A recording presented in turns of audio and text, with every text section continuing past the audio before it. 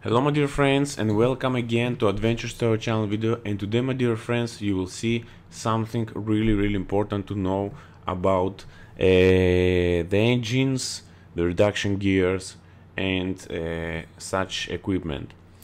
It's always very interesting to share the information about the construction of main engine, some details, and what I have found in some of my videos, that the labels here, which indicates with red arrow, shows something really interesting, and it talks about the resin that have been applied down below the engine.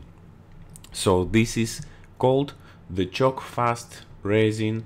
It's one polymer that used to proper align the engine and keep it as much as possible placed on the bed plate of the engine, so it will not be any damages to the base, and this will help to keep our engine running smooth without any damages.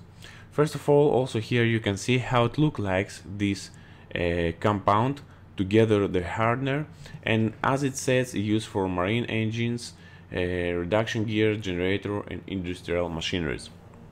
So there is various applications, and from this image you can see also how the pouring effect will take and how the bed plate and the engine is connected together. So all this weight will be kept by this resin and will be tied by the bolts. Here, my dear friends, also you can see the pouring, how it looks like and how it will take place when the specific installation will be take place, and after that we will see the final result of our engine and how it looks like.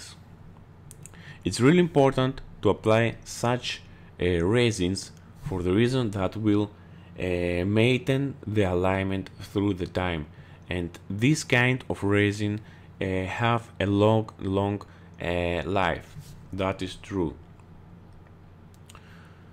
So as we can tell that the alignment will be maintained through the time and through the years passing, for sure, until the ship going for scrap will be verified that everything will be fine, because the compression of this material, it's really good.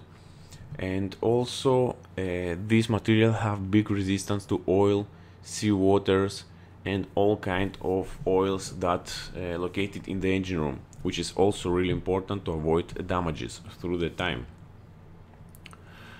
The other thing that makes it good, that the vibrations will be absorbed, and as we know, vibration can be damage the engines and make a lot of damages through the parts of the engines and the machineries.